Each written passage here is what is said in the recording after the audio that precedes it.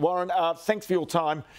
Who's right there? Is the government making the inflation situation worse right now, making it harder for families? You heard about Jim Chalmers there saying the cost of living pressures, we understand them, we know about them. But isn't the government partly responsible for those?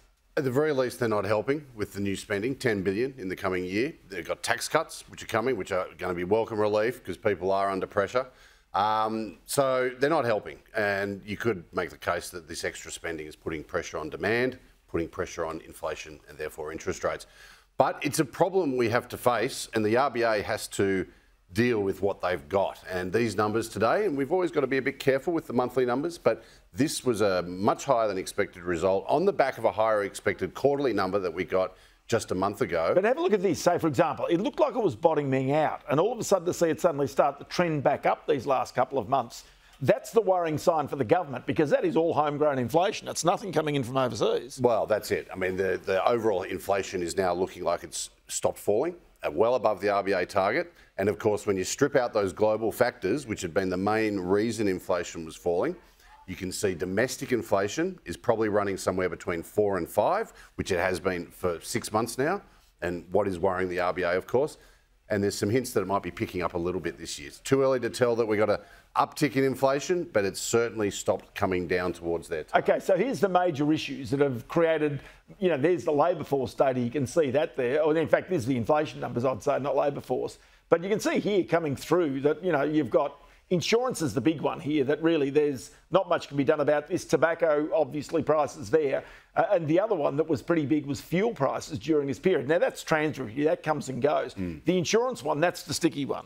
Insurance is sticky. A lot of these domestic services, food in the month was up a bit. And, of course, rents. Rents are just continuing to push up. And if we took out the rental assistance from the government and some of these other subsidies, inflation would be even higher, measured by this. OK, so the government says, we're your friend, we're actually doing something to try and help you out. But the reality is it's also then saying, well, look, that nasty old Reserve Bank, they're independent, so they're going to do their own thing. So they're kind of sheeting a lot of the responsibility back to the Reserve Bank. That's not how really economies should work. It should be that the two are working hand in glove. But they're kind of working a little bit against each other right now.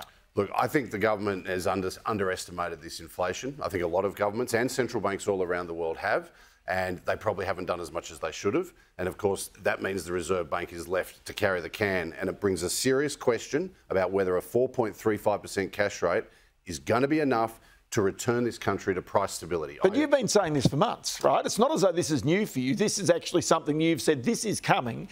They've got to be aware of this. And this is the reason why the bias towards higher interest rates remains there today. It does. I actually think that they will raise rates. I mean, I've made that call before the budget after we saw that inflation number, the stronger employment numbers. I mean, unemployment might be up, but we created 38,000 jobs the month before, and we're averaging about 30,000 a month for this year so far. So there's a robustness, a resilience to the economy. The inflation is not disappearing. The cost pressures are there. The domestic inflation is there.